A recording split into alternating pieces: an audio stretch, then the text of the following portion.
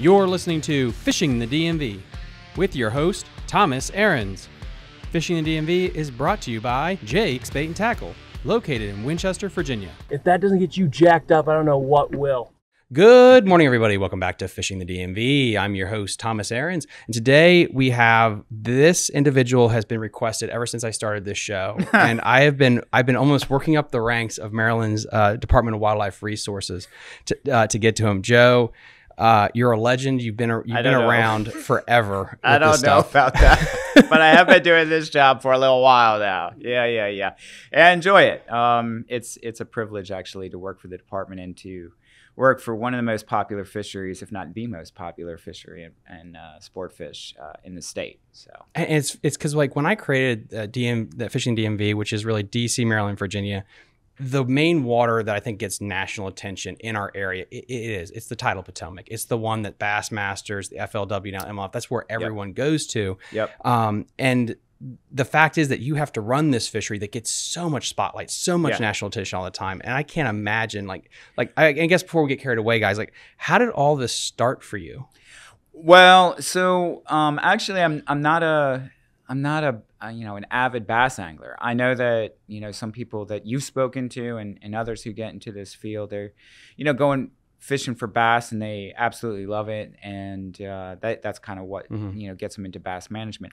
For me, it was a little different. My background is in more conservation and ecology of fishes. I am just absolutely fascinated by fish. I've always loved fish since I was very young. I would start learning scientific names of sharks, right? I had a little notebook where I write down all these little life history traits. I was doing that like at age 10. Shark Week. That gets you hook on it, yeah. Well, when I was 10, I don't think we had Shark Week. So that was a little before that time.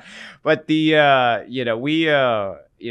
did read a lot and I went to the library and, I guess ever since then, I was just fascinated with the fact that we've got this tremendous diversity of animals that live in the water that we don't see every day, we don't interact with. It's not like birds, right? So unless you're, Aquaman and able to swim underwater for long periods of time, you don't really get to experience that biodiversity. So I guess that kind of mystery is what captured me at an early age. And then when I started going to school, I started learning more about the conservation and the value of that and, fish diversity.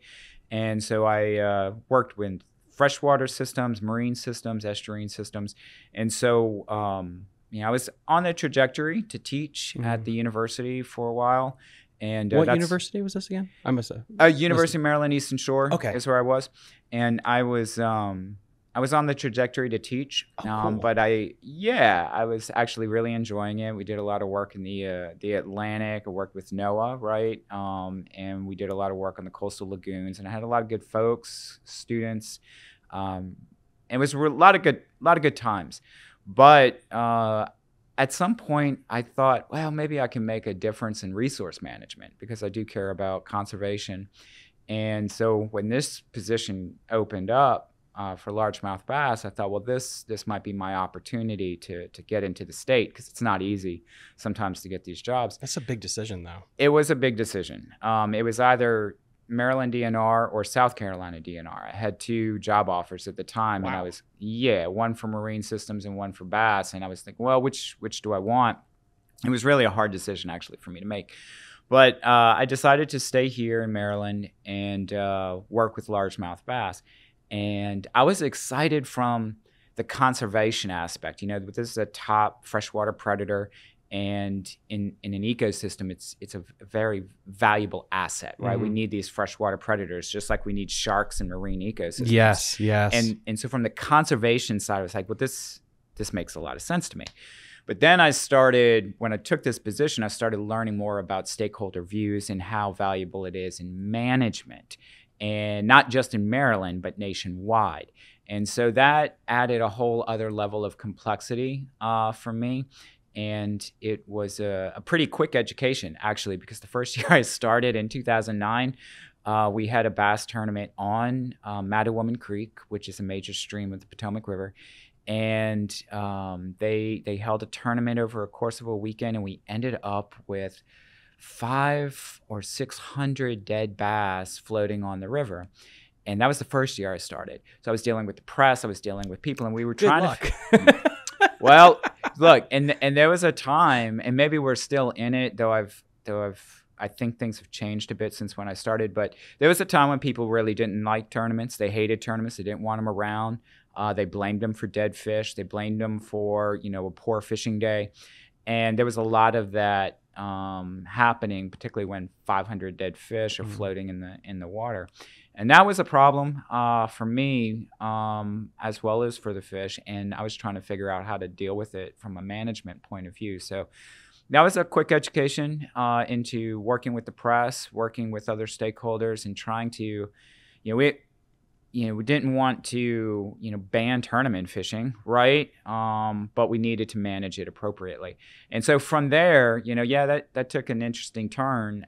So it didn't just become about conservation for me, and I really started understanding what management means from both an academic, scientific perspective as well as from a sociological perspective.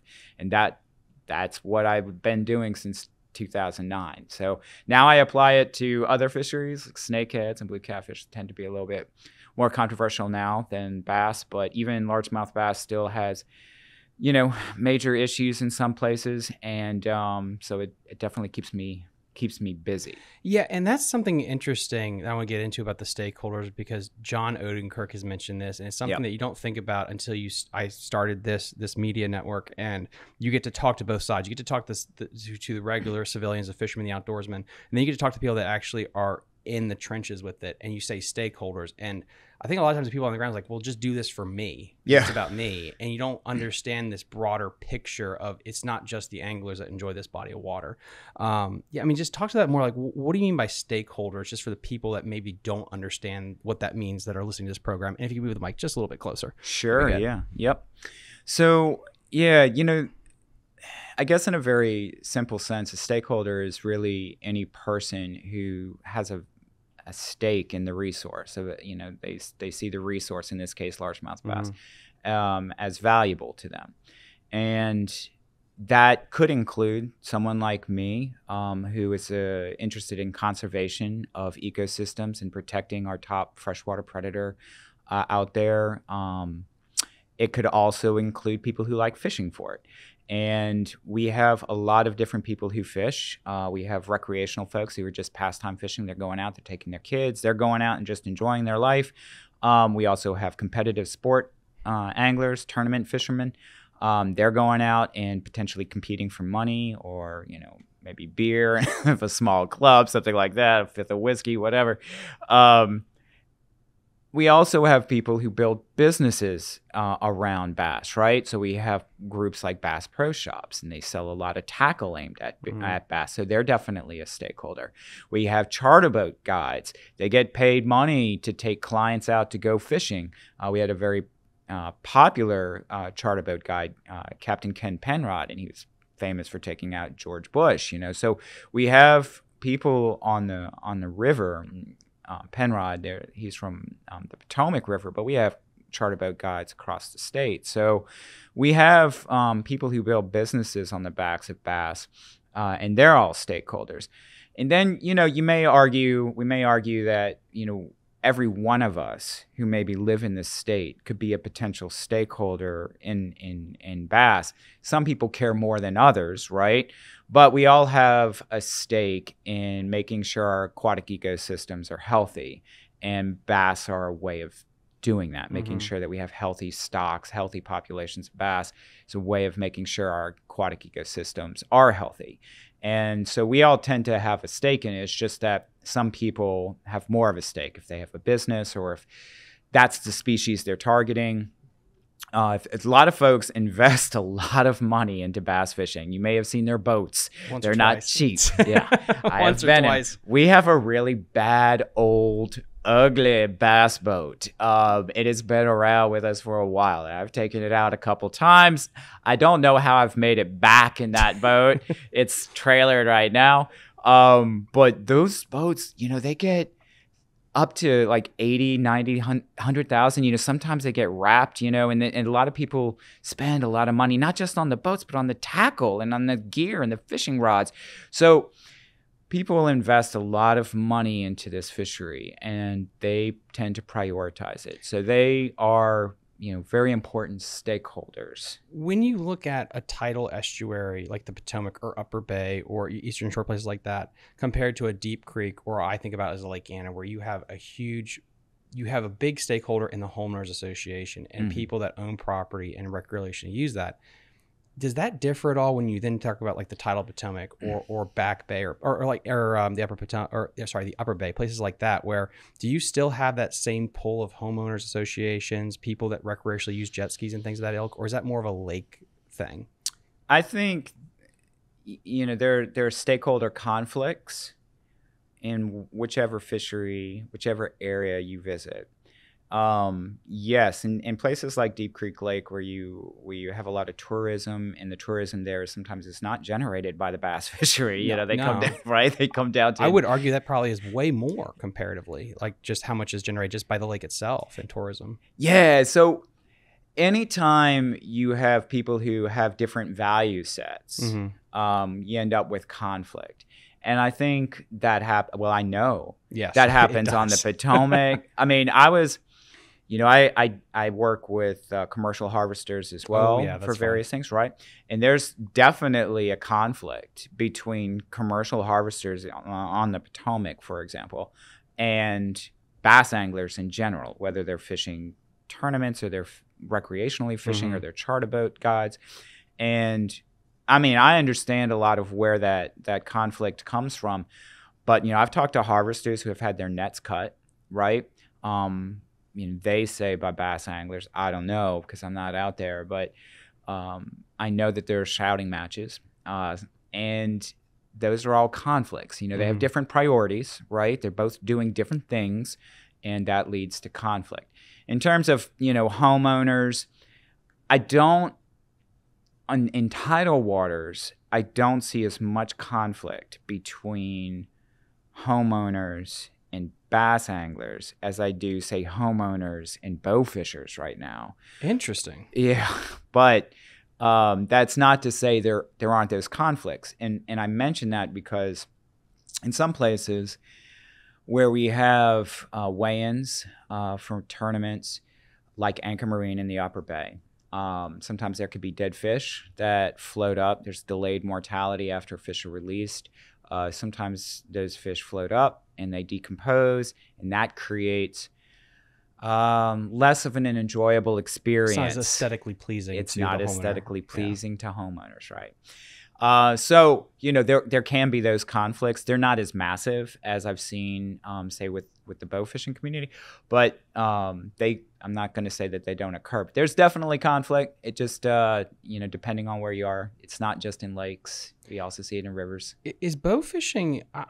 I could be off by this, but did it really explode in popularity when the snakehead really got entrenched in our areas? Or am I just paying more attention to it now than I used to? Well, it may be both. I was just speaking with a bow fisher last night and charter boat Compton, and I asked him that actually very question, and he said what I expected him to say, and that is when snakehead became more prolific and more established, saw more bow fishers out there. Prior to that, there's definitely bow fishing. We had people out there who were bow fishing carp. We had people bow fishing gar and gizzard shad, maybe goldfish. But when snakeheads came on the circuit, that's an edible fish and an easily edible fish, right? You could eat a gar. It's just a little bit more challenging to get into it.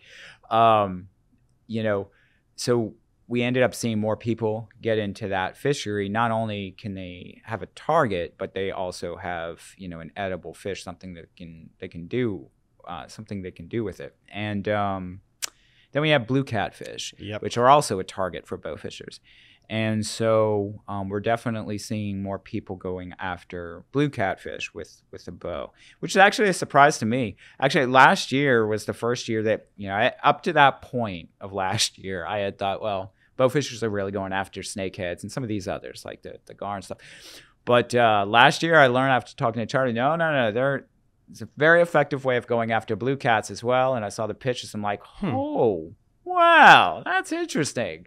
So we're definitely learning more about it. Last night when we were on the water, I saw, we were in the upper bay on the flats, and they had about 4 or 5 other boats out there that were bow fishing. Wow.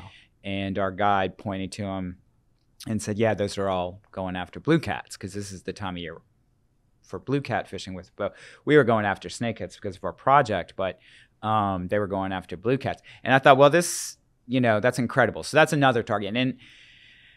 And as both the blue catfish population and the snakehead population have expanded their range and increased in biomass, yes, we have seen more people investing money into bow fishing at night. And that's also led to some conflict on the water. And I can see, I guess, with the lights, if you're a homeowner, that would be quite disturbing at 2 a.m. on a Friday to have that out there. Yeah. The other thing I could potentially see, I guess, would be like, are they disturbing the SAV beds by idling through there compared to a trolling motor? But then it's like, well, what's worse, a trolling motor on a bass boat or, a Yamaha? Right. Well, the good news is with a lot of our freshwater grass beds, they do tend to grow quickly. And we have had, loss of grass just naturally, but then it resurges relatively quickly. The scars, the prop scars you're talking about, heal pretty quickly because of the types of species we have in our freshwater ecosystems. Plus, you're right. I mean, trolling motor. What's the difference, right?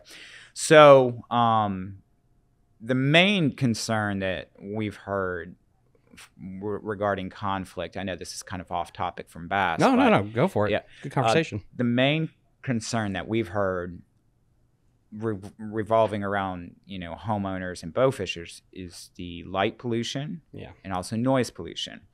So it's odd, it's a little scary if you're a homeowner, and you see these lights on the water. You buy a property, you don't see lights on the water for years, and then that's true.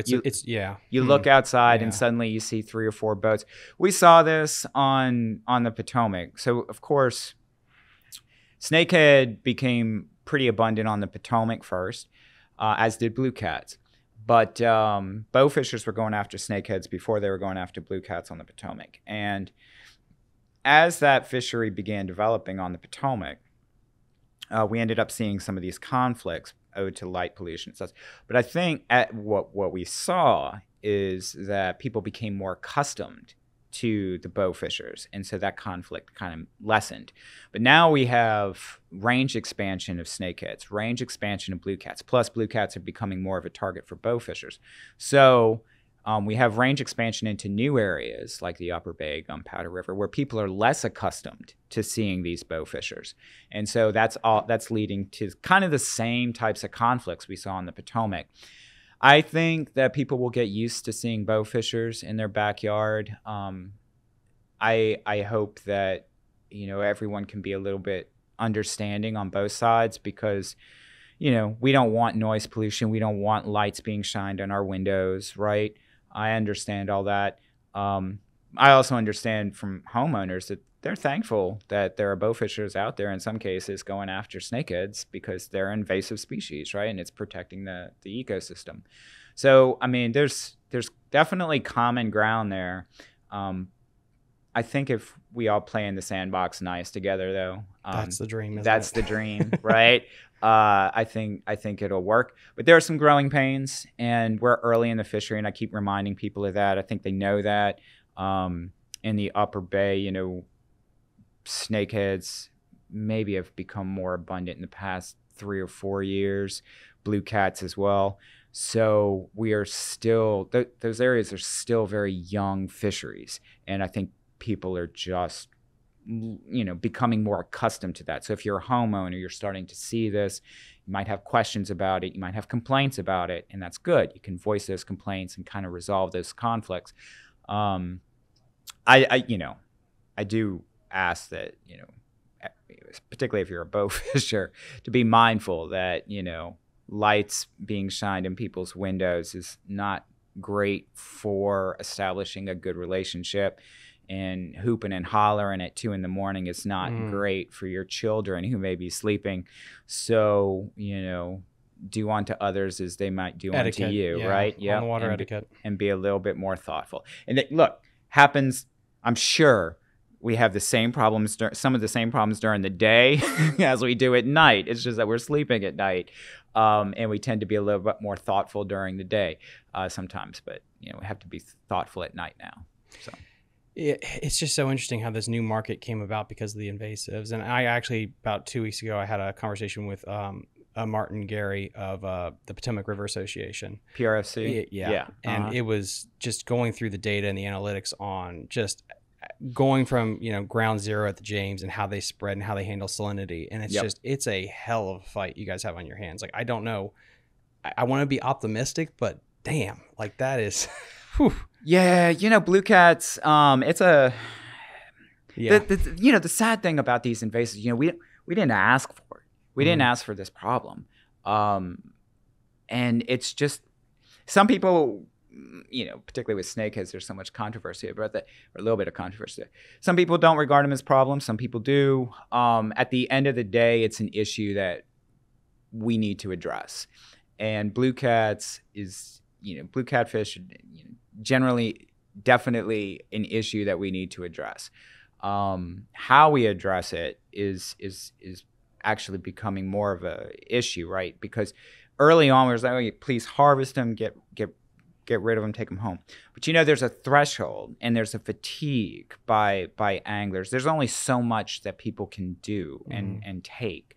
And particularly with blue catfish, which get really abundant and really prevalent everywhere, if we don't begin developing commercial markets, right, we're going to saturate what our recreational anglers can do, what our recreational harvesters will do. A lot of people, there's so many people who go to the markets and buy tilapia, right? So now we have to convince them, instead of buying tilapia from, Wegmans or wherever, Safeway, why don't you fillet this blue catfish that you just caught in the water, right? And it's not an easy sell. Not everyone is a harvester. Everyone who's fishing, they're not harvesting. A lot of folks don't. A lot of folks practice catch and release. And so now we're asking them, when you catch a blue catfish, can you harvest it? It's, it's the ideal. Yeah, but it's hard because it's culture. And so, I'll bring it back to like sharks. Like, what happened after the movie Jaws? And how long did it take to change and continue to change people's cultural view of sharks? Yep. And then you look at catch and release. Like, how long was it that you didn't ever do catch and release? A catch and release tournament? You kidding me? Right. And now it's almost you're wanting to like deprogram. It's like, no, hold on. With a little caveat here is this now. And it's just, it takes so long to win that culture battle with people. It absolutely does. Part of it is, maybe how you were raised, the region you grew up in. That's true. Look, and we still deal with, for years I've been dealing with people asking about the water quality in the bay and whether they can eat fish out of it and whether they can eat oysters out of it. Virginia's had some issues, right, as I remember it, with oysters. So I think DC has turned off their striped bass fishing. You're not allowed to eat striped bass out of DC waters, if I recall correctly. So, there are issues. People talk about the Anacostia quite a bit, right?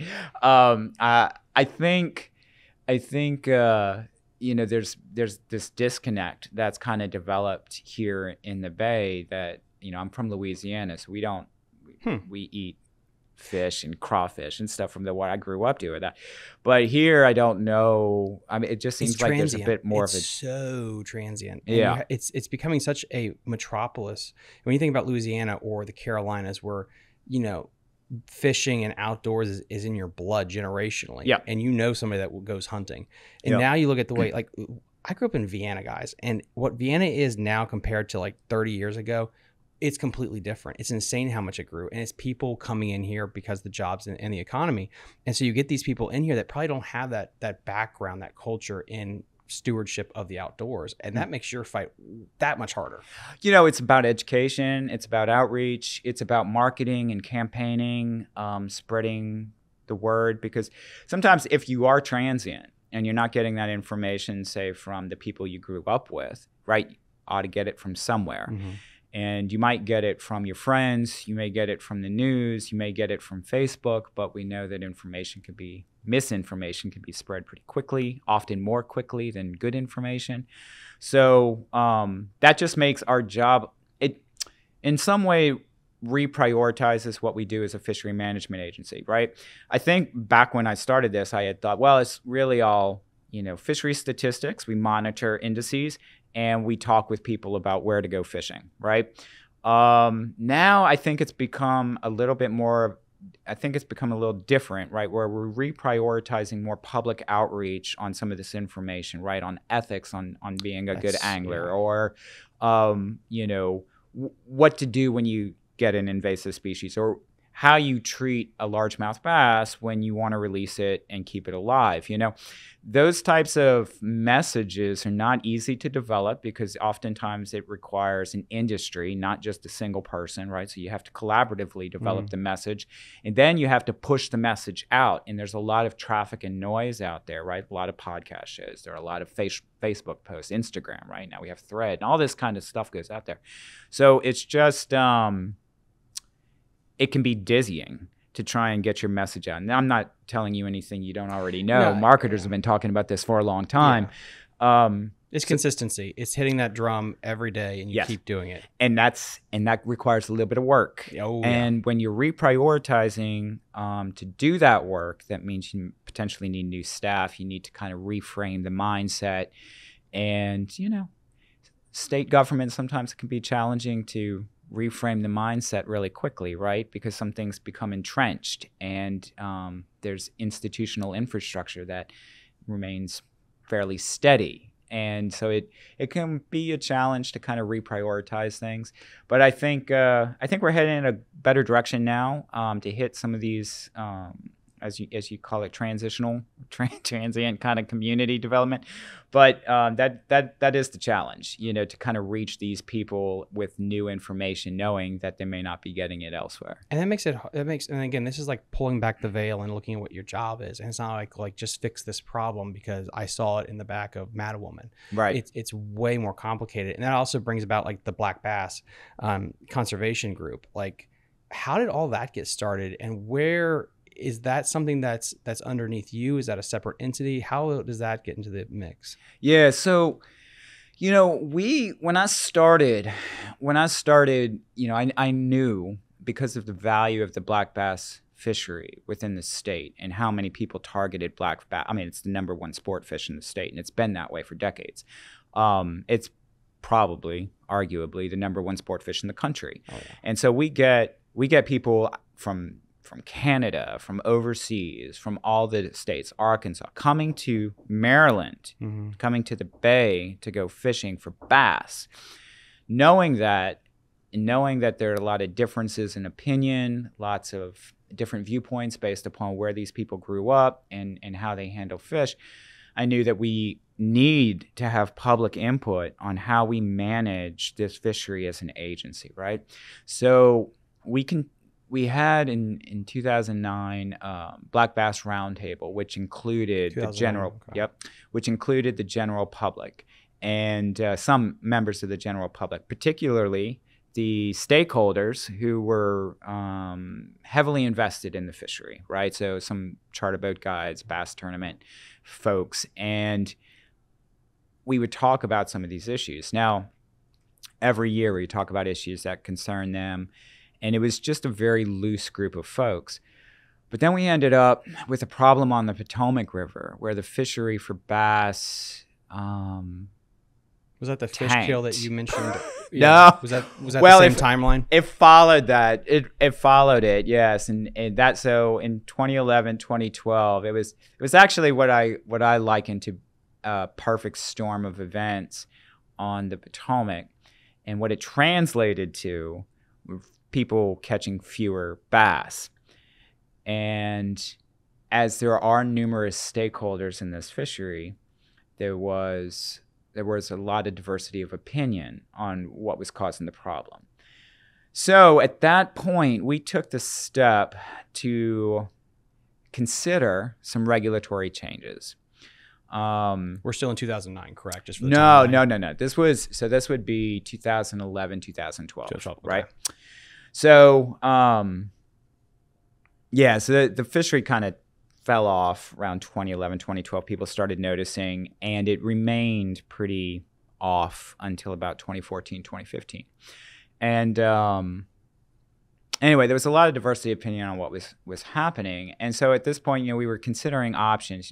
Do we need more outreach? Do we need to reach some people who are new to the fishery with conservation care guidelines? Or do we need actual regulatory change? We are a regulatory agency. That's what the Department of Natural Resources is. So should we regulate this fishery differently?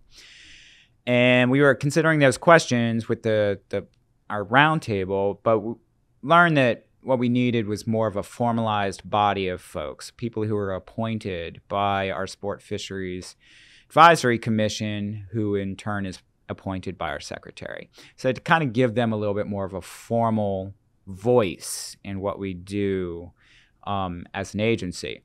And so we created, from the Black Bass Roundtable, we created the Black Bass Advisory Committee. And that committee is a committee of Sport Fish Advisory Commission. And that group's the first one, and they for us, and they had a lot of debate on some of these issues, like the regulations. He says it with a smile. Yeah, healthy debate. Yeah, we had a lot of healthy. Presented the science, had a lot of discussions, and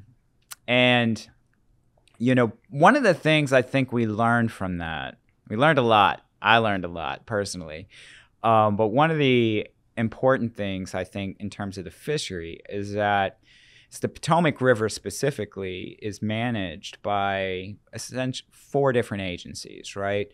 So we have DC Fisheries operating above Woodrow Wilson Bridge, right? And then we have Virginia operating their, monitoring their streams as part of their feeder streams to the Potomac River on their side. Maryland monitoring our feeder streams to the Potomac on our side. And then in the channel of the Potomac River, you got the Potomac River Fisheries Commission. That's not really monitoring anything because they don't have that capability. So we have these 4 different groups kind of responsible for this one fishery. And no one's really talking to one. Well, we are talking to one another, but our data streams are not talking very well to one another because we're all doing different things to monitor it. For example, Virginia would, they had a snakehead survey during the spring, and they started collecting data on largemouth bass. We have a largemouth bass survey during the fall, and then we started collecting data on snakehead. So we kind of went about it 2 different ways. We were collecting similar data streams, but we had different seasons and different initial reasons for the survey. So methodological issues kind of arose, and so as the agencies recognized that, we also recognized that some of us thought that there was a problem with the Potomac River fishery, and some of us didn't. We needed to kind of all get onto the same page. And so so when we decided to do that, the advisory committee recommended that the Black Bass Advisory Committee recommended that we all work together and create a good monitoring strategy that's interjurisdictional. And that is, in fact, what we did.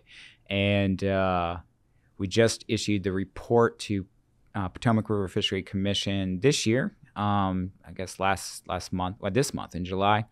And it conveys the past 3 years of a tag recapture project that we had. So Virginia, DC, and Maryland all went out, tagged a bunch of largemouth bass, and we asked anglers questions about their fishing days. I worked with tournaments on our side to examine recaptures of some of these tags, and we did that all really to estimate what abundance of bass is on the river. It's not perfect. It's not a perfect strategy, and it was the first year of doing it, and so there will be some small changes moving forward. That's what's important. We started. Yeah. And my hope is that will continue for the next century, right? Because we have each of these agencies are all stakeholders in this fishery, and we're all responsible for this fishery. And so in my opinion, we should all work together to monitor the fishery. So I'm very proud of what we've done. I think there will be some changes into next year. We're going to begin tagging again next spring. We have a 3-year cycle where we tag and 1 year visit tournaments, tag, visit tournaments, and then report out and analyze the data and report out the following year. So, we've kind of got a strategy together. We'll tweak it, move forward, but I'm excited. It's the only system in tidal water that we do this. So, I'm very hopeful that we will continue this in the next 100 years and be perhaps a beacon on how to handle this. Other such issues arise in the state. I mean, guys, this is just the biggest problem of so many cooks in the kitchen, and it is what it is. But to be able to pull the rope in the same direction is so important. And I can't imagine, again, like the way that's cookie cuttered up, that is stressful to get it going the way that you have, which is amazing. Super stressful. Plus, every one of us has an opinion on how we should do we're things. Humans, yeah, we're all humans, whether you work for an agency or you fish for a living. And getting everyone to kind of agree to one particular strategy is not an easy task. I mean, look at what happens in Congress sometimes, right? With all the infighting there, so that's why when I say I'm grateful that we've actually come to a resolution, I mean it, because it's not been easy to figure out. Plus, I will say, this is additional work on top of what we're already doing. Yeah. We have a fall bass survey where we target rivers. We have surveys and impoundments. We're not changing any of that. We're continuing that. So this is an additional load on top of what we're already doing. And asking other agencies to take on that additional load in addition to ours, and then having them agree to it, it's phenomenal. Considering how difficult it is to find time and still meet the responsibilities of doing everything else you're doing, and you don't get extra pay for it. So, I'm very excited that we got that together.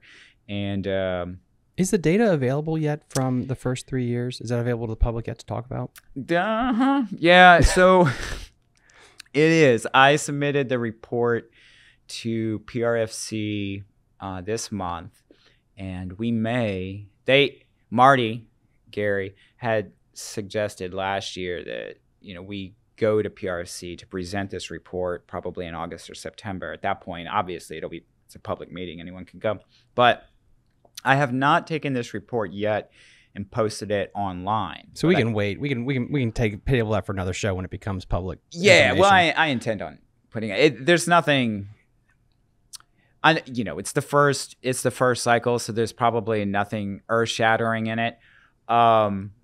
Where we estimated roughly about 100,000 bass in the river, 100,000 12-inch or better bass in the river, and that's probably correct. But what we're not going to be able to get fine scale on how many fish are out there. It's just statistically, it's not possible to do that.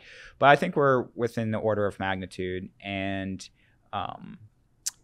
that will become an index that we can track over these next 100 years, 200 years.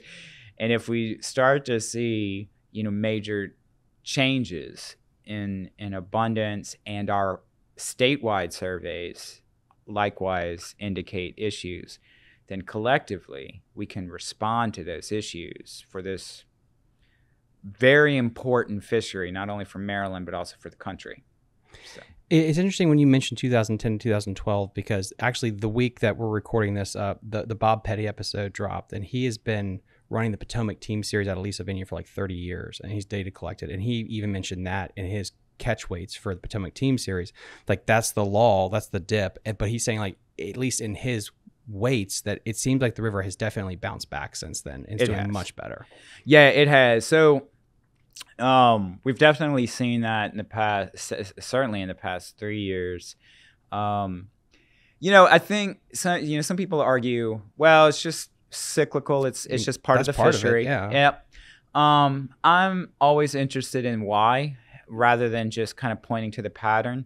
And, you know, I looked into it a bit,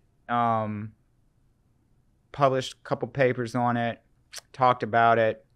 I think what happened is that we had a lot of people fishing in 2009 and 2010. A lot of people. We had grasses were pretty nice. People were catching fish. It was on fire. That's what I was told by the anglers. They were doing really well. We ended up with slightly higher fishing mortality, as we estimated, than usual. Maybe that's not such a big deal, right? When you get a lot of folks out on the water and they're catching fish, there's going to be catch and release mortality. Mm-hmm. There's also going to be mortality at the scale if you're fishing a tournament, and that's just happens. And there could be harvest, because some people do harvest, not many. Some people do harvest largemouth bass. So higher fishing mortality happens sometimes periodically. What we need to counter that is good reproduction. And the problem that we ran into on the Potomac was that the grasses disappeared in 2011, 2012. They not disappeared, but they shrunk in area. Yeah. They diminished. And that led to reduction in reproduction.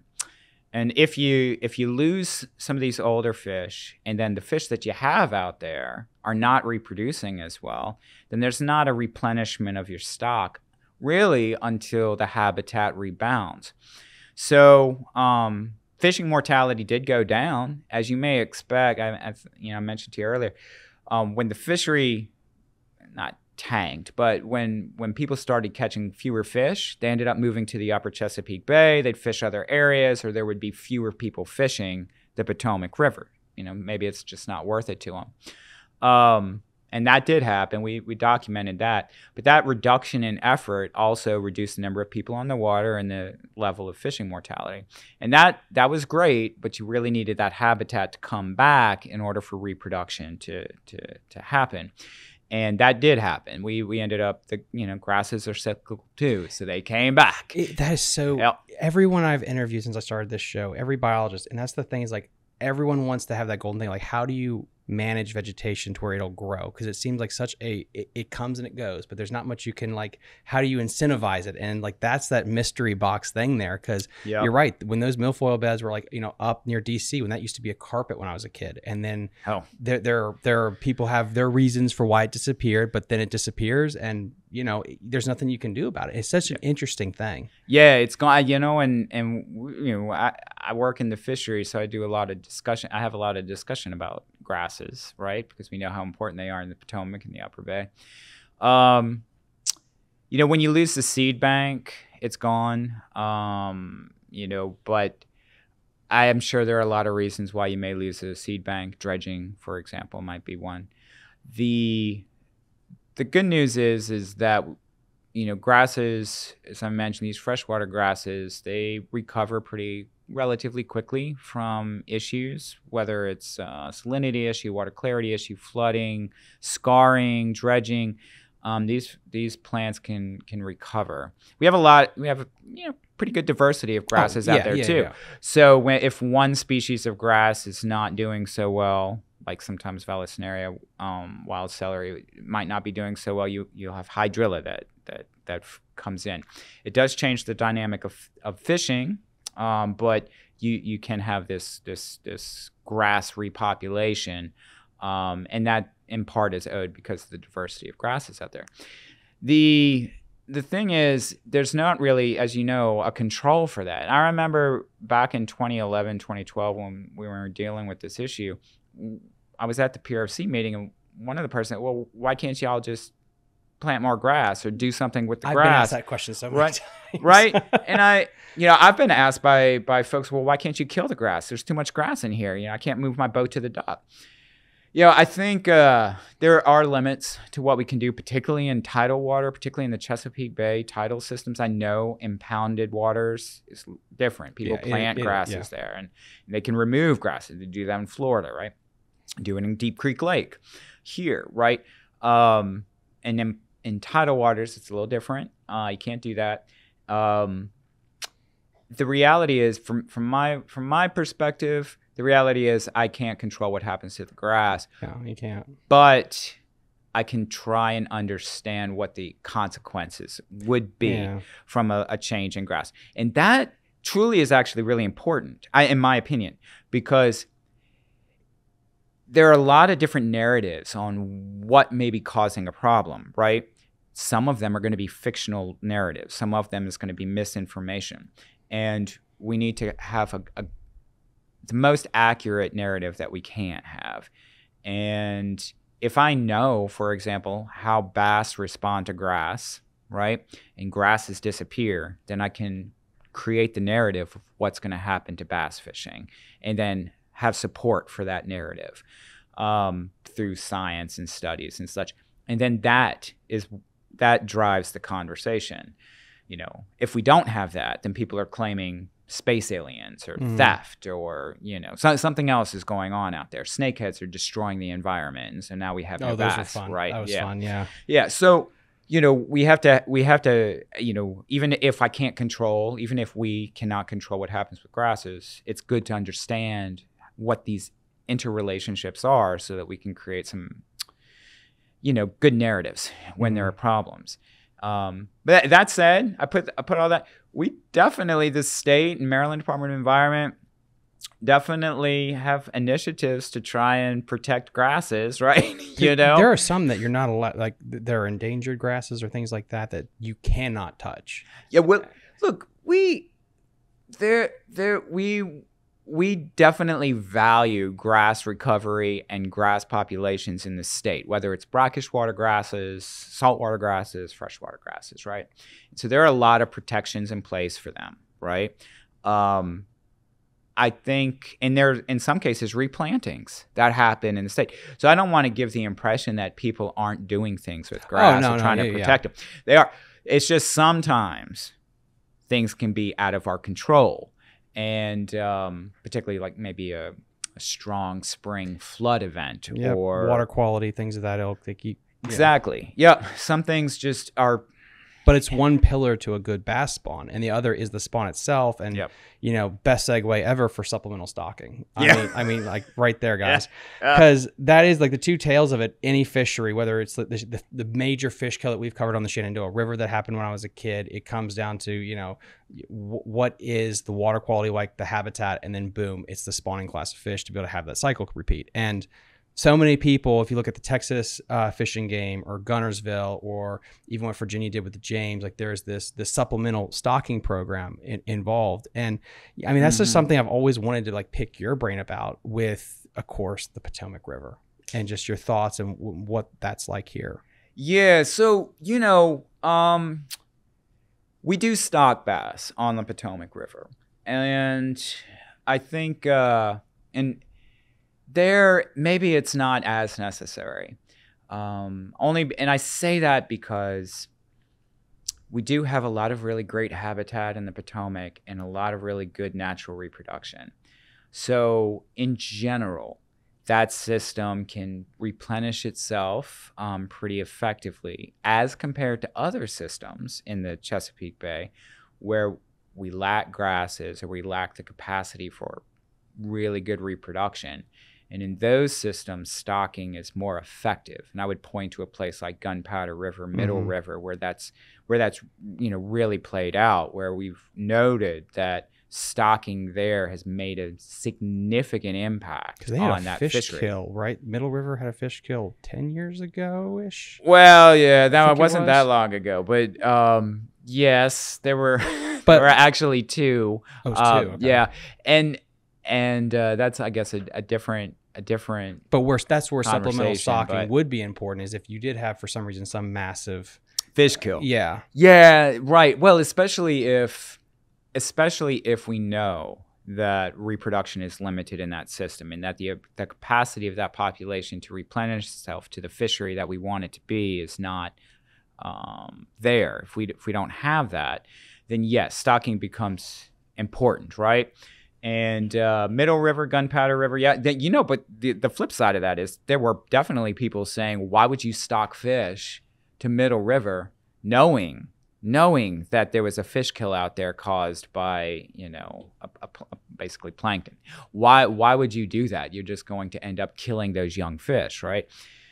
Yeah, so that there's always, you can't win. Opinion. There's always differences of opinion. Nonetheless, on the Middle River and Gunpowder River, we continue to stock because environments do change, and it's not, in my opinion, a good enough reason to stop stocking just because you have one fish kill or two fish kills related to plankton. I mean, we don't want to stop management just because of that.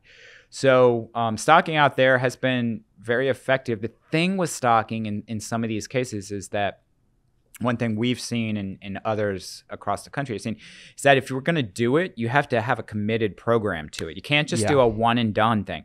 So if you want it to be effective, right, you have to continue to do it unless you expect the habitat, again, the capacity of the habitat to improve to the point where the population can self-sustain. If we have limits on that habitat capacity, and we may, right, in some of our urbanized areas where, the system is where it is and the water clarity is where it is, and we're not likely going to see, improvements in grass, et cetera. In some areas where there are those capacity limits, routine stocking is necessary in order to keep that fishery at the level you want it to be. At least that's what we've seen in tidal waters. Now, in non-tidal systems, impoundments, the story could be very different, right? Because, those fish are trapped, essentially. The size you're dealing with. Yeah. In the Chesapeake Bay, these water in the tidal basin, these waters are all connected to one another. So if you have overpopulation in a particular area, the density dependence, right, these fish can move out of those areas. If you're in an impoundment, it's less likely because, it's an impoundment. So, then you end up with stunted fish and things like that. Where are you going to get the most bang for your buck? I mean, like that's... Well, yeah. And, I think in it depends, right? Because in impoundments... Because I know, like with your walleye stocking program, and I've had Mr. Mulligan on, and I've had Matt who runs Deep Creek, where it's like, where do you want to put that resource? The Upper Potomac, Deep Creek, like because again, it's not like you have like unlimited money and resources, and then those decisions have to be made, which is another stressor that goes into it. Yeah, absolutely. Honestly, it comes in my opinion, it comes down to angling. Angler demand and where you want to put those fish. Sometimes the louder voices do get the most fish.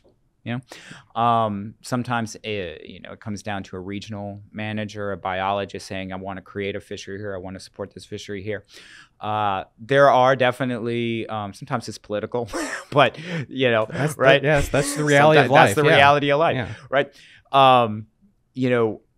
I think. In our case, for example, with the Potomac, we want to continue sustaining that population because, of all those things, it likely would be political because there's so much attention to the Potomac. Yeah. But there are a lot of anglers out there who demand access to that resource. So we do attend to the Potomac River as the Upper Bay and Gunpowder River because those fisheries people care about, they talk about. And they want to continue to fish them. So we do try and allocate resources where we can. And even, and to the eastern shore and some of our systems as well. But as you said, particularly on the Marshy Hope, which is what I'm thinking now, where we've seen some struggles in the past 2 years, 3 years, not just us, but also Delaware Resource Agency there. We do try and access resource, but they are expensive, or stock fish, but they are expensive to buy. And no, you could probably talk to Maryland Bass Nation because they spend a lot of money on getting big bass for the Middle River and Gunpowder River. They can be really pricey. How does that work, if I may ask? So if they come to you and like, we want to stock, 2,000 that are over 15 inches long, what have you? Right. Is that something that they do separately, or is that something that they give you the funds and then you do it? Like, how does that work? Yeah, so it could be complicated. But with Maryland Bass Nation, we have a really good relationship with them. And technically, they should have a stocking permit from the state to do that. To stock fish, and as part of that permit, they purchase those. They're required to purchase those fish through a state-approved vendor, and that's important because we want to make sure that it's, say if they're buying largemouth, that it's largemouth bass that they're actually putting in the river, and not Florida bass and not Alabama bass, right? We want to make sure that they're that they're putting the correct species in there, and that's why and not just that, there also should be disease free. We don't want to be introducing a new pathogen into our waters that could potentially cause a problem for other bass population, for other fish in the bass population or other fish in the ecosystem. So we do have a permitting process. Now in this case, say for example, Maryland Bass Nation, they want to go and purchase fish. They find that vendor, they get the permit. They find the vendor. Okay, yep. Gotcha. Yep. We have a list of approved vendors online. Generally, they work with one person who we also work with, and they get the fish, and then oftentimes what they do is they have their fish club members, bass club members stock the fish. So they'll get fish and they'll stock them. And I usually issue them a permit because oftentimes they would be holding bass that are smaller than minimum size regulation would allow, or they could be holding more bass, right? More than the 5 fish creel that they would otherwise be allowed. So I issue each of those people a permit in case Natural Resource Police roll up on them and see a bunch of little fish at their live well. So we definitely have to stay involved in that process, but we don't have to do it for them. They can do it.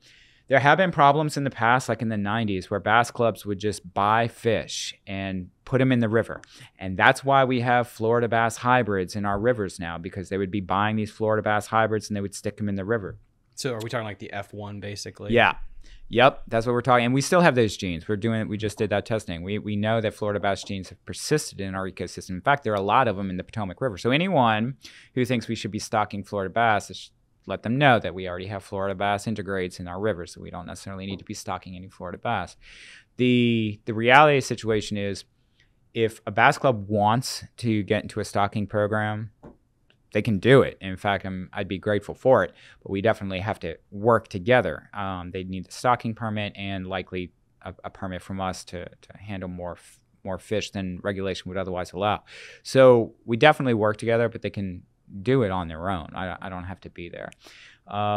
And vice versa. We stock fish. Sometimes Maryland Bass Nation have helped us stock fish. On the Chop Tank River, on the that Middle really River. helps the logistics for you guys having that help. Absolutely, because it's more boats on the water, and they can take the fish and they can go out with them. So it helps. It also helps with the conversation, right? Because we're trying to build relationships here with people, and stocking is something that everyone seems to enjoy.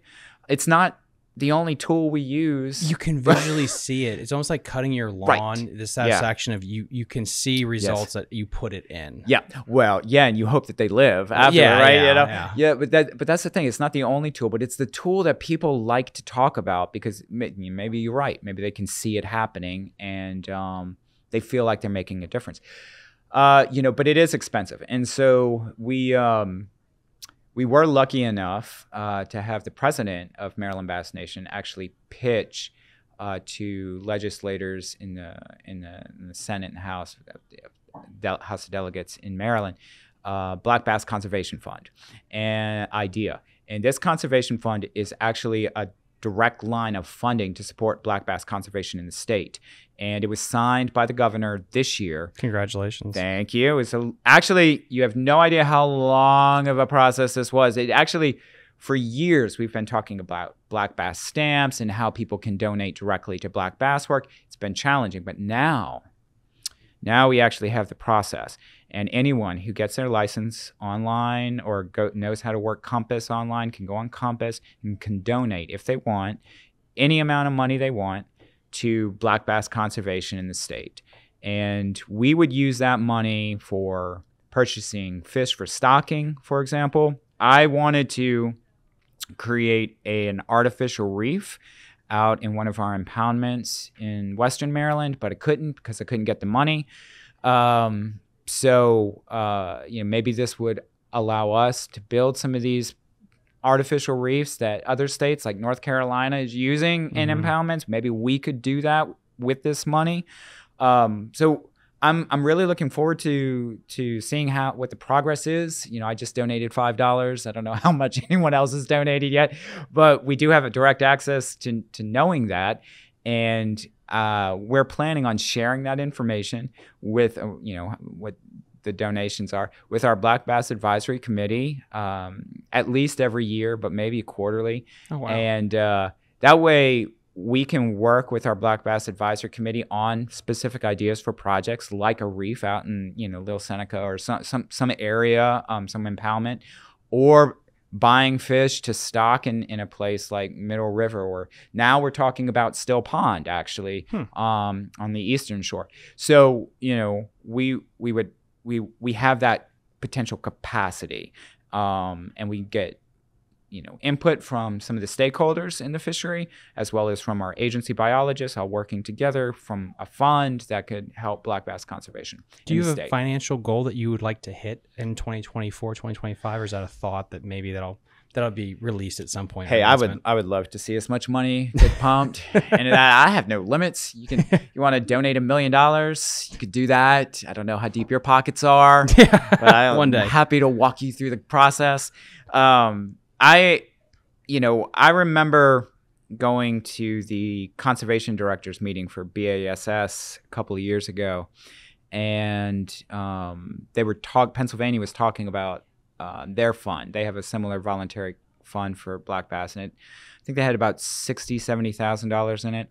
I don't know what we would have, but I will say this. We have a lot of tournaments coming to the state, out-of-state tournaments coming to the state, Major League Fishing, ABA, BASS, a lot of anglers fishing our waters, and our fishing license, I don't know if you've looked, it's really cheap compared, at least our tidal freshwater license is for Chesapeake Bay Coastal Sport, it's very cheap compared to other states like Pennsylvania, Jersey.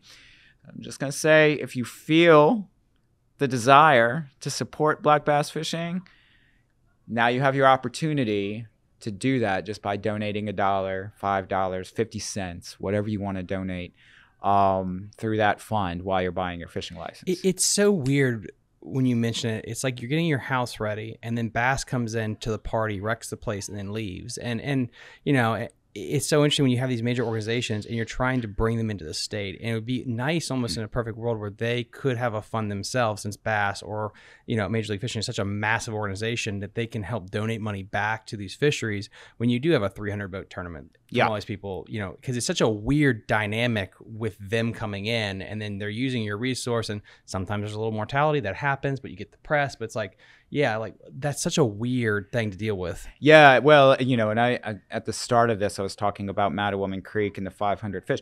The reality is we didn't really have an easy process at that point for people to donate money for black bass conservation. Yeah. Now we have that. And, honestly, these large tournaments and even small tournaments, they're very important for the state in terms of economic revenue. They generate a lot of money for the counties and for the businesses there. And I personally love the promotion of the fishery on the national stage as well as the local stage, right? So there's a lot of value already for these folks coming in to fish. That said, I would welcome their donation if they wanted to drop it, $5 into the pot to support something in the state, whether it's a reef or whether it's more bass that we purchase. I was talking about this tagging project for the Potomac River where DC, Virginia, and us and PRC are all working together. We don't have a funding source for that. Like the tags I have to kind of beg money for because we don't have that really well funded.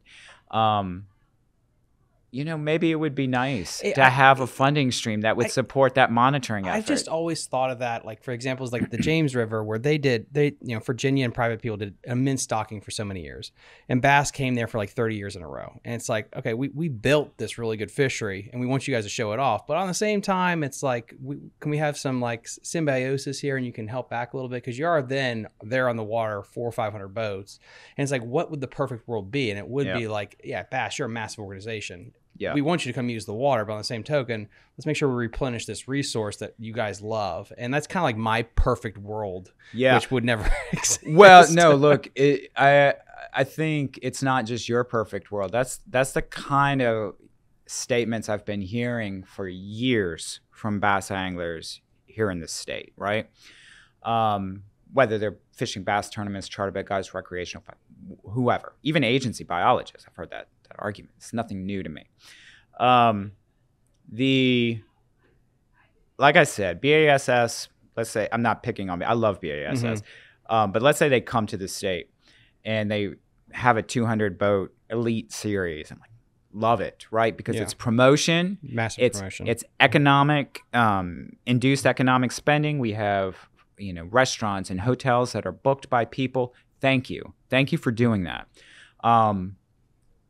It does help, though, to consider that, the money that's going into that business is not necessarily going into supporting the black bass fishery, right?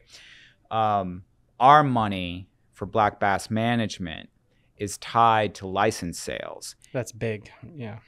And I'm just saying that compared to other states in this country, license sales in the state of Maryland relatively low. And we just don't have as many people buying licenses as, say, you do in Florida or Texas. You just don't. So the revenue is kind of baselined here. And that revenue, by the way, is shared by striped bass, by everyone. And that's what's so crazy. But you have this fishery that's literally nationally ranked. Yeah. So you're like a smaller state, but then everyone wants to come here. And that's just like, the numbers don't add up for your job. And that's why it's difficult. And so there's this mentality that, and it could very well be, and I get it, that it's a catch and release fishery, so it doesn't really require a lot of maintenance. And I'm here to say that that's incorrect, right? There's a lot of maintenance that goes into managing a catch and release fishery, and I get it. We might want to back off and say, well, it's not as complicated as managing striped bass, and that may be true.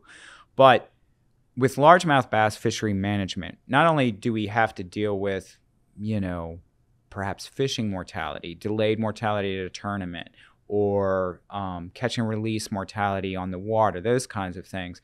But we have a lot of outreach that we do. We have a lot of materials that we have to get out to anglers. We have a permitting system now for directors, right?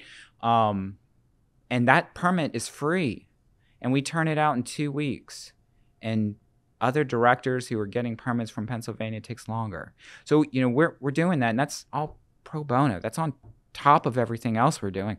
So we work on board release boats, right, to make sure that the conditions there are satisfactory for the fish, right? We have water quality meters that we go out and monitor these fisheries, and we have staff that spend a lot of time to do these kinds of things, and we're always trying to push the envelope and learn more about the bass fishery and learn more about products that bass anglers can use, that we can supply, that we can work with them to supply. And that costs money and time and maintenance. And so even though we have a catch and release fishery that people say, oh, we're throwing the fish back in the water, so why do we even need a resource agency to monitor it? Well, we do, because catch and release fishery management can be as complicated as any of our other fisheries. And we already talked about the habitat dependency here.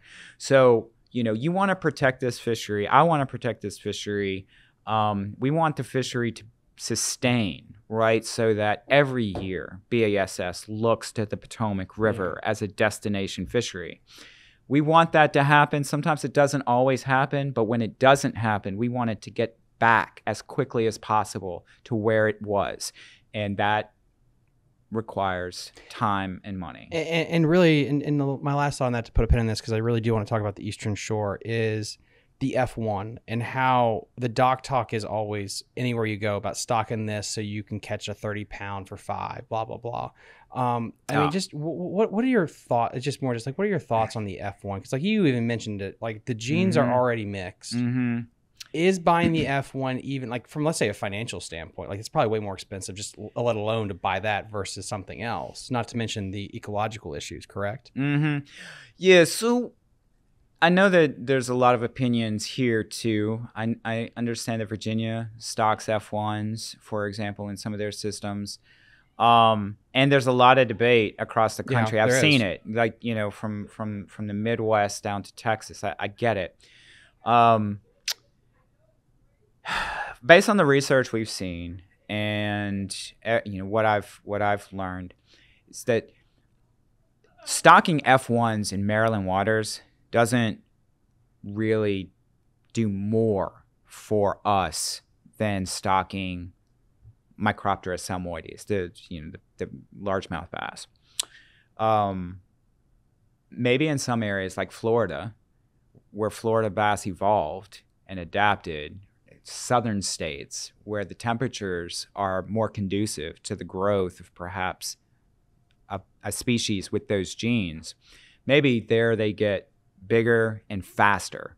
I've seen that research. I believe that's true. And that may be true even of some systems in Virginia.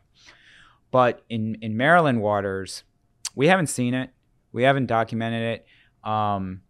I do know that in the Midwest, you know, they've documented poor reproduction as a result of stocking F1s. I'm not interested in just in some of these systems as you know, a routine stocking, because that gets expensive. So if we can supplementally stock these populations and have them sustain themselves, that's ideal versus stocking it every year, every 3 years. Yeah. And I'm not going to put in an F1 that's not going to reproduce as well as a what people call northern strain largemouth bass into the water. Because if I can put in the northern strain bass and they will reproduce, I'd rather do that. That's more cost effective, you know, in terms of, you know, bang for your buck.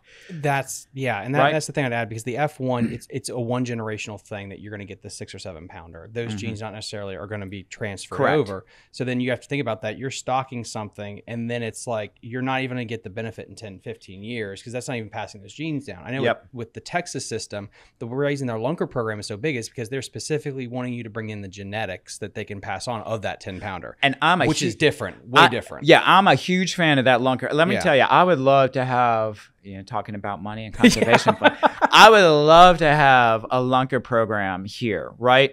Where we do something similar to what Texas, because I understand genetics, I get it.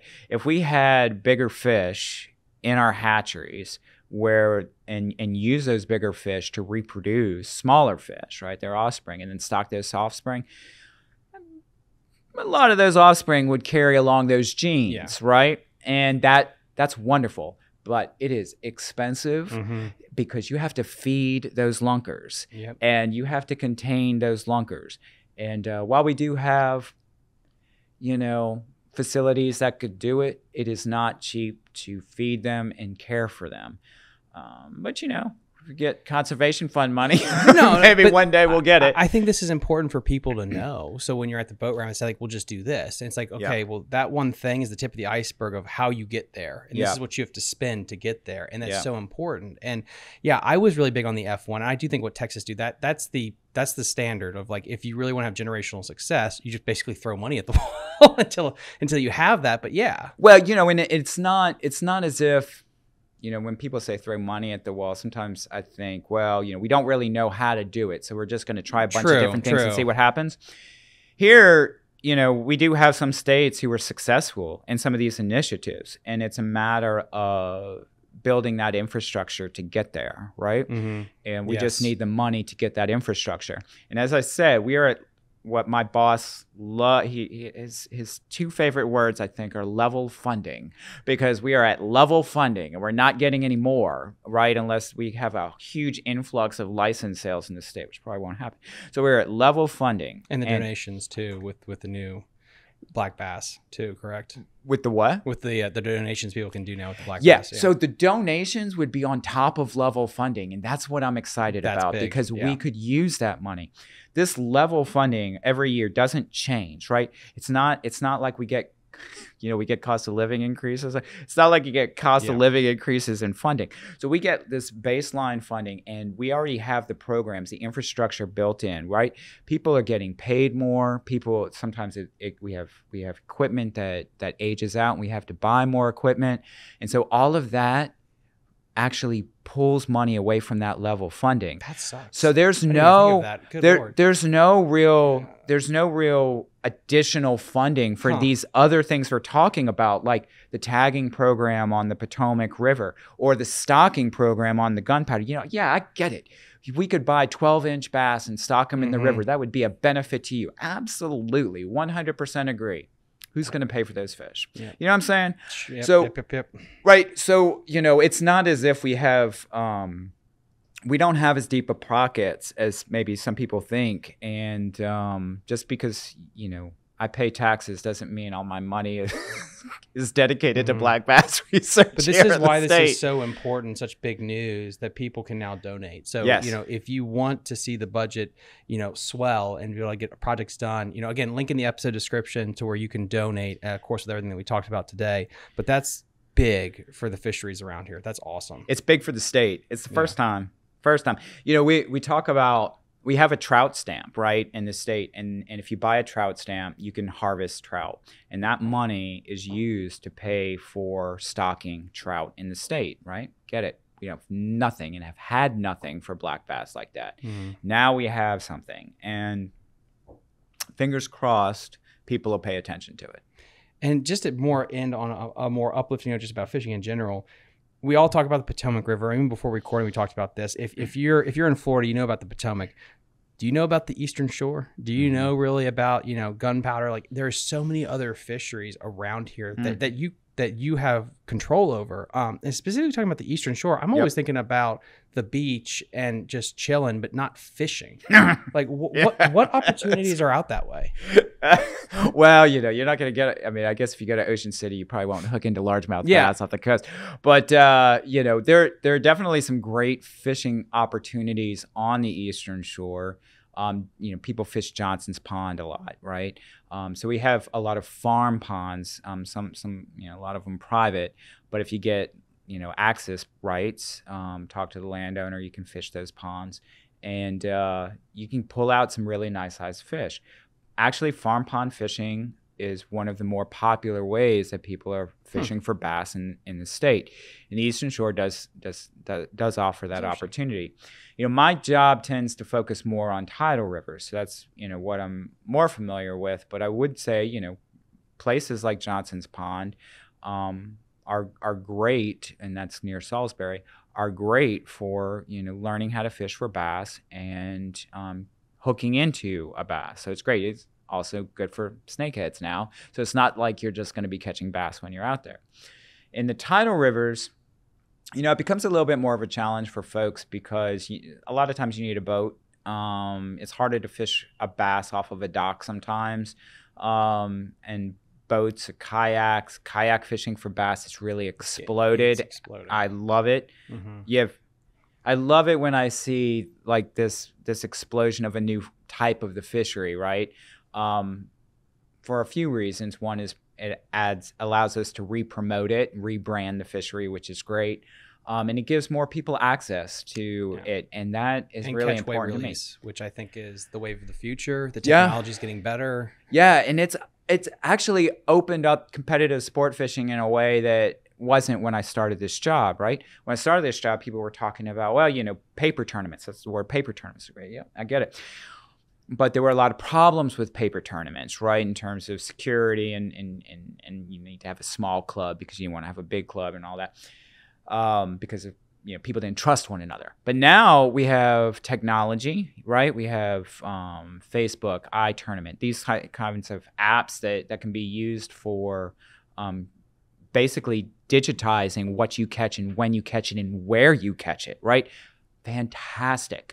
And for kayaks, this is great because they don't have live wells. Yep. They're not bringing those fish back to the dock. So now we have we have tournaments out there for kayak. We have, maybe a little over 100 people fishing these larger tournaments on the Potomac River and in the upper Chesapeake Bay.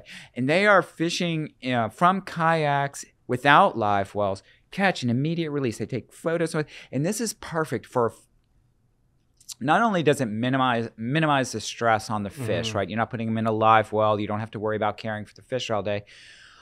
which is great for the angler because they don't want to kill the fish, right? Yeah. Honestly, I've talked to they don't want to kill the fish.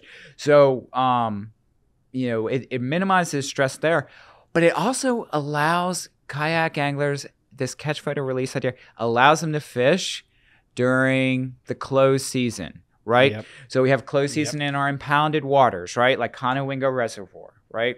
Like Johnson's Pond, we have trophy fishing over there, and it's closed during the spring. And you can have a competitive sport fishing tournament there if you use catch, photo, release. Same thing in Conowingo Reservoir, same thing in Deep Creek Lake, right?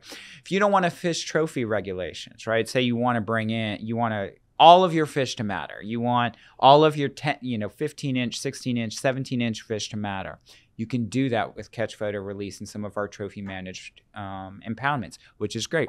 If you're fishing tidal waters during the spring, right, you're likely to hit a 12-inch, 13-inch fish. If you want them to count in your bag, so to speak, during our 15-inch minimum season, you can do that with a catch, photo, release. So it opens up the opportunity to weigh more fish or have more fish count during your competitive sport. And you can use kayaks which is fantastic because we have so many people out there who are kayak fishing now. So honestly, I love that. And on the Eastern Shore, kayak fishing is still popular. We don't see as many kayak tournaments out there, though. Largely, those are Upper Bay and Potomac. The fishing on the shore is probably not as well discussed. It's not. Right? But you can, and I maybe don't want to give away secrets here. Yeah, I know. But like I'm a state agency, so everything's an open door. Open. So, we have seen some really nice fish on places like, our Sassafras River, right? I was out there, if you can get to them. The Wacomico has got really a kind of a smaller fishery, but you can get some big fish. Blackwater area too. Blackwater. Well, I'll say this about Blackwater because I've worked out at Blackwater now for a few years. The bass fishery there is not as good. You can kayak and it's a beautiful area to kayak, right? That's a great thing about the Eastern Shore, right? In my opinion, bass fishing is good in some areas. It may not be as good as the Upper Chesapeake Bay or the Potomac or even Gunpowder where you can find slews of bass, right?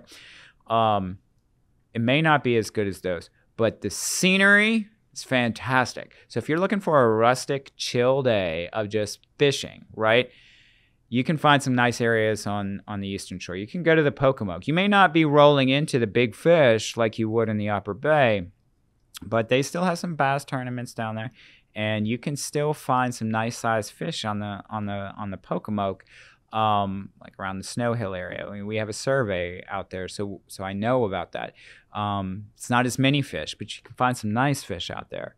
The Wacomico is a little bit more of a challenge because of the size of the habitat that really bass proliferate in. So maybe around the Salisbury area is usually where we see the most, around the hospital area and a little, but it can be a little bit more of a challenge. So usually I tell people if you want to fish the Eastern Shore systems, maybe look to the Pocomoke, maybe look to the Nanticoke and Marshy Hope. Now, Marshy Hope's beautiful system, very rustic, gorgeous. I don't know if you've been there. No. Okay.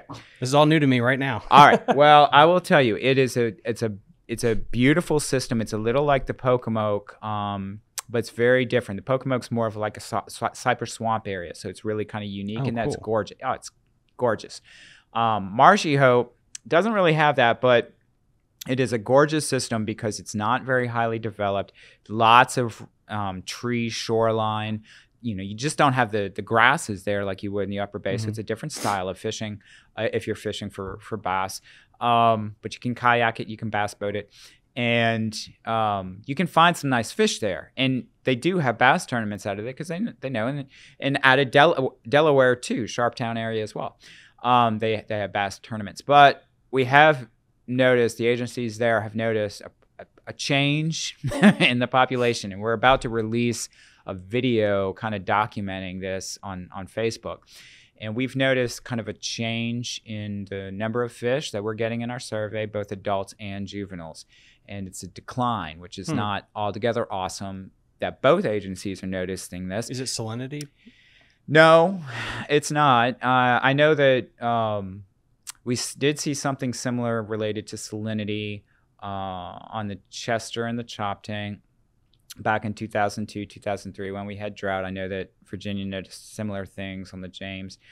I believe it was the James and the Rappahannock. And, you know, the salinity there got higher because of the drought. That's changed. You know, with the Chop Tank and the Chester, they've really improved for bass fishing. I would encourage people to reconsider those areas.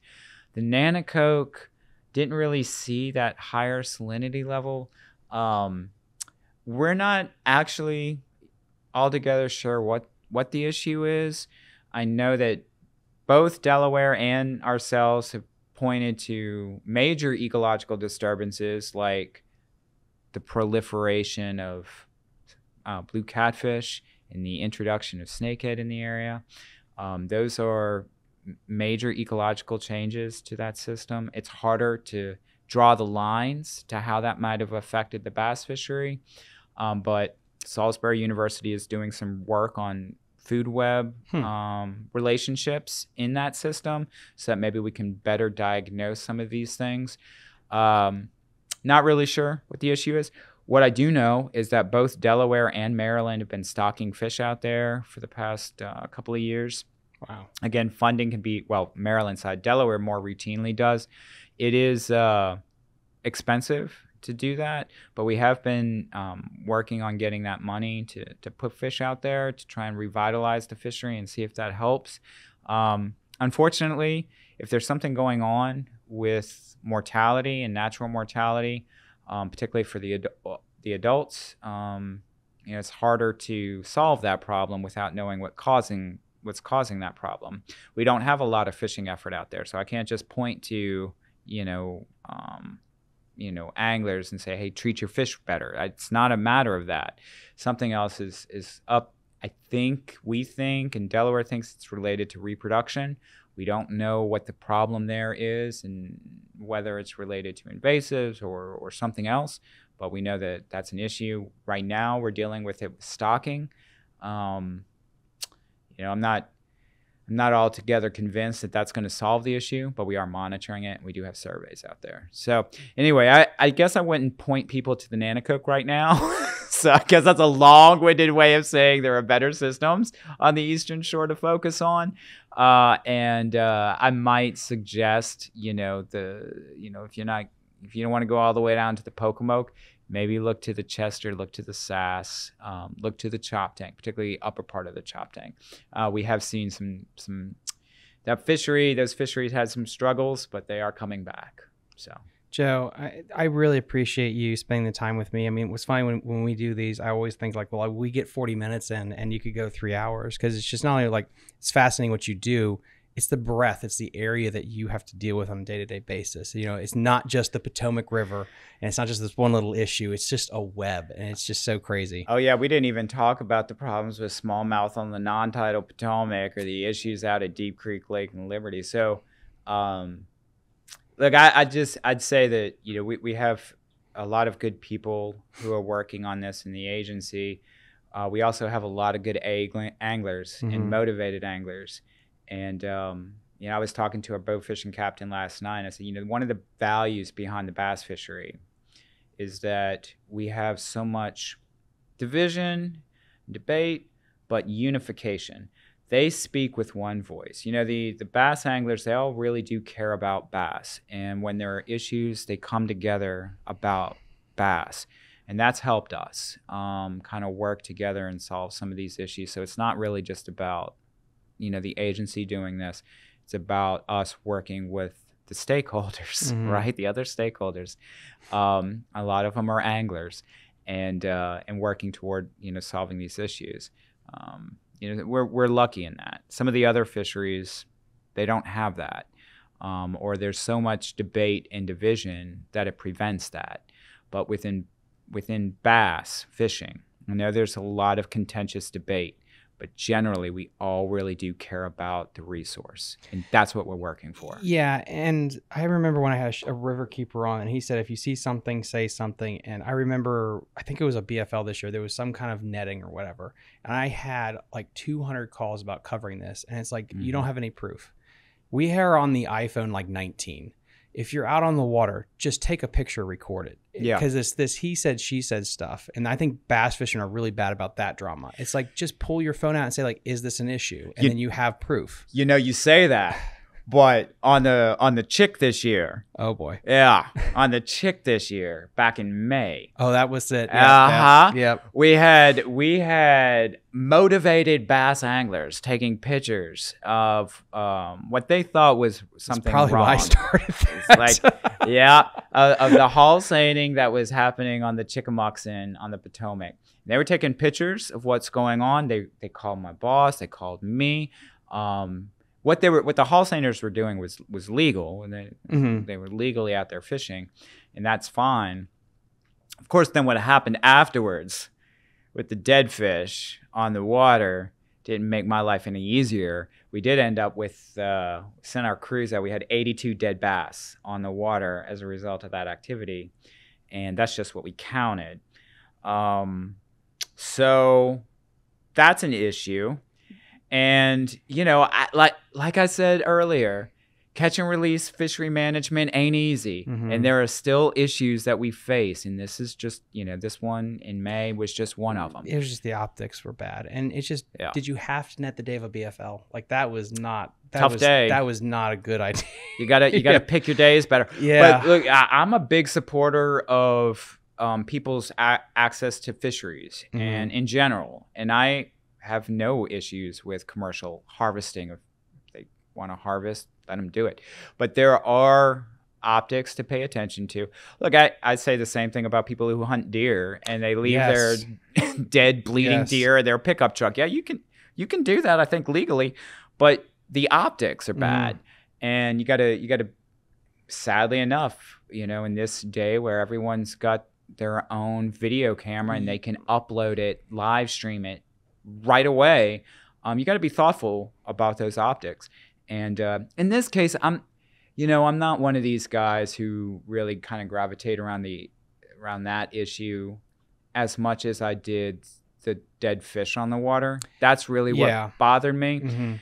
You know, they could, as far as I'm concerned, if you want to showcase and say, look, I don't like that this person's doing that or this person's doing that. All right, that's your right. You can say that. It's not illegal. It's not illegal.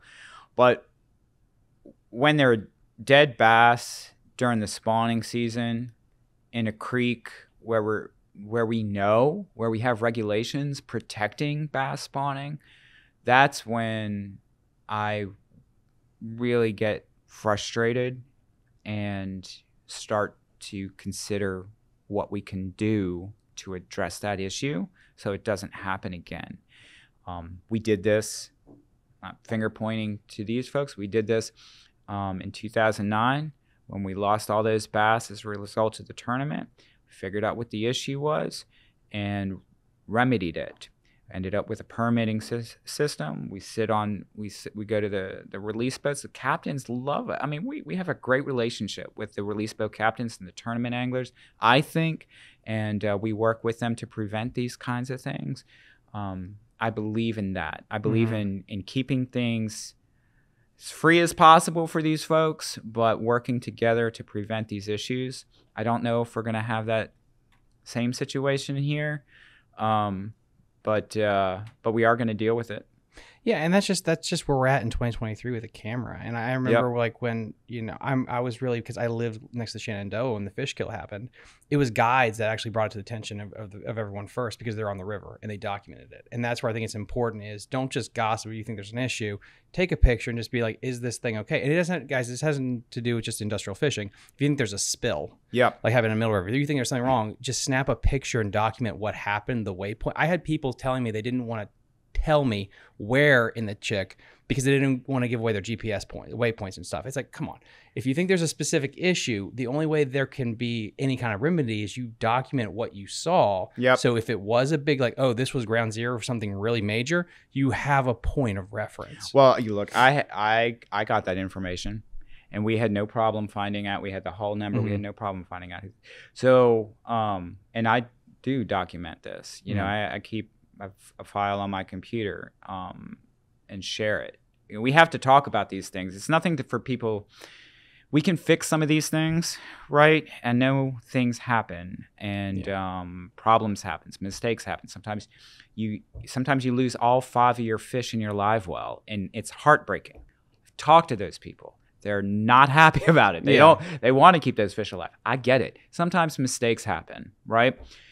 It's a matter of repeating those mistakes, whether or not we can prevent that from happening. And that's what I'm working toward. Preventing these mistakes. We're not blaming. Recognize that problems happen, but we've got to work to prevent from them happening again, because there are bad optics, and we have businesses built. I was talking to people; they don't want to bring their clients out to see dead fish floating on the water. Yep. It's bad look for the fishery. And look, we're already dealing with situations where people are scared of the water, scared of water quality, scared to touch the water, scared to go swimming in the water. Right now, they're seeing dead fish on the water, and I tell you what, they don't know why those dead fish are on the water. They're just boating around, they're kayaking around, they see a bunch of dead fish on the water. So what do they assume? Yep. They assume this is the worst river in history. This is where I live. You know, I live right outside DC. I don't want people to think that the Potomac River is the worst fishery in history, right? Not only do I live here and have a stake in what people think about the area, I also manage the fishery. That's one of the most popular fisheries for the Potomac River. So, you know, we've got to just do better. And we're getting there. I think we really people always forget history. I remember when I had Marty on talking about it, like back in like the 80s, the water quality issue. People in hindsight, oh, the water quality is not good now. It's like, yeah, but if you go back 20, 30 years, it's a hell of a lot better. It's insane. And and we talked about how, like, I think it was like the Hudson River, it's like the color of the water depended on whatever they were painting their trucks upriver. Yeah, we've come a long way, people. Yes. And I'm not saying it's perfect, but it's just have some appreciation for how well we've gone with this. Yeah, I haven't seen a river on fire in a while. Like right. I mean, but that was real. That was real. Yeah. So you're absolutely. And actually, I was just reading that the Anacostia opened up to swimming for, I think, the first time in 50 years. That's insane. But the Anacostia. I know, but it should. You know, it's still it. You know, you got to be careful about the fish you eat out of there, but it should show that progress can be made when we all work together. And yeah, we have the Clean Water Act and stuff, but we all have a responsibility to reduce pollution, maintain, you know, good yards, that kind of stuff. And we can all work together to do these things, right? To help water quality. I know that people pointed to Blue Plains as actually a reason for why the river was got cleaner, right? Because of better infrastructure for improving nutrient expulsion. And it's true. And that's great. I mean, and that's great. That's Blue Plains. But let's not minimize the value we all have in, you know, making sure that our waterways are, you know, well kept, and that our fisheries are well kept. Because that old adage, you know, you're not just protecting the fishery for you, you're protecting it for your kids, for the next generation. It's true. It's absolutely true. And we have a lot of issues that we're worrying about with climate change and invasive species and such, and they're not going away. They're only becoming worse. So, you know, we have. And it's sad to say this, but with all these other issues coming, right, we have a greater responsibility to protect these fisheries. Yeah, we do. Yeah, we do. You know, I think we've been doing it. Look at what's happened with bass fishery and catch and release fishing in the past 50 years, right? We've gone from a commercial fishery for black bass in this state to essentially 99% catch and release, right? Huge improvement. So you can complain about a few dead fish floating around your dock, right? I get it. But go back in time 50 years. Yeah, the river's not on fire. The river's not on fire. Yeah. Right. We've made some improvements here. And you're right. We have to appreciate those things. I think it's good to keep an eye on the future, to know that things can be better if we work toward that together. And that's why we do what we do here, right? Because we believe that things can be better. And, you know, that's why we do what we do. That's why I do what I do. Joe, thank you so much for donating so much of your time today to be able to come on this program. And again, guys, linking to everything that we talked about in the episode description. Like and subscribe to the channel, and we'll see you next time on Fishing the DMV. Bye. You're listening to Fishing the DMV with your host, Thomas Ahrens. Fishing the DMV is brought to you by Jake's Bait and Tackle, located in Winchester, Virginia. If that doesn't get you jacked up, I don't know what will.